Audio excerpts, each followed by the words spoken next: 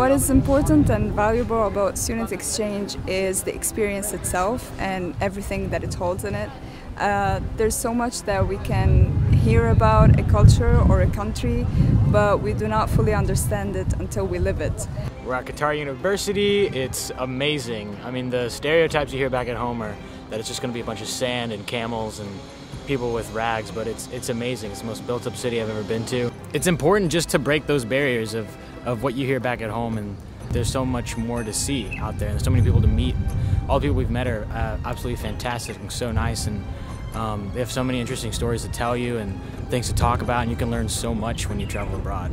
It's an amazing trip. It was super enlightening. I got to meet some amazing people and try different foods I've never seen in the United States.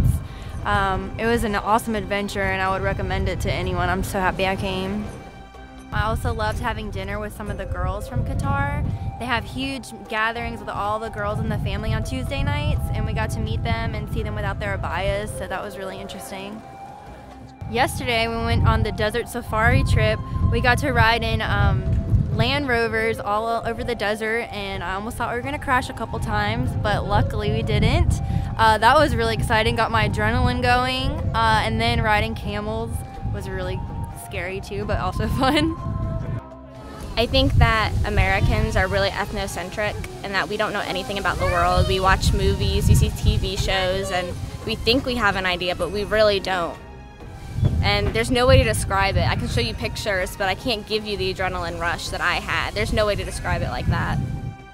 It was interesting because you actually had a bargain, and in the U.S. you never usually have to bargain for anything. So that was kind of fun because you actually got to meet the shoppers and you actually got to see how they hand make purses and how to string pearls, and it was just great. It's just such a beautiful country, and you got to meet a lot of great, friendly people, and the culture is beautiful. You read about it, you can read about it, you can watch it, but you have to actually travel and get to know people and, you know, see the places, and you never know, you may learn. You always learn new things. I have. When I was in school, I always wanted to study a different language, and I never thought about Arabic.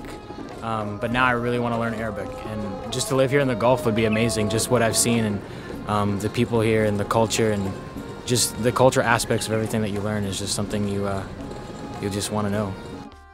It's really interesting to have different relationship with countries abroad. It brings those universities together and creates a generation of students who are well aware of each other's culture and who are able to encourage the generation after them to go through study abroad experiences. I encourage every student to get a chance and travel abroad. We'd love to see you in Qatar, so come on, yalla!